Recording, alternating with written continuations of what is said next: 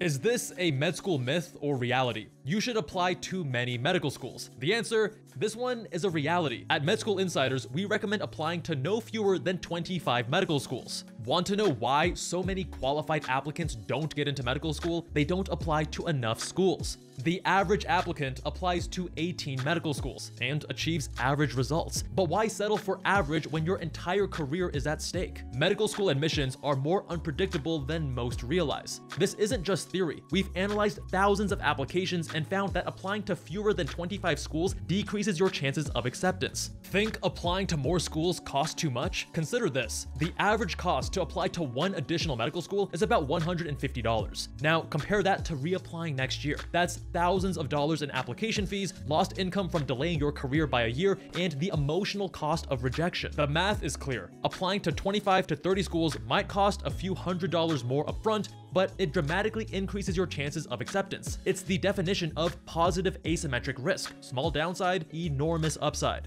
Don't let short-term thinking put you back a year in your medical career. Apply widely and apply strategically. Use our free Med School Chance Predictor to craft a strategic list that will increase your acceptance odds at medschoolinsiders.com/schools.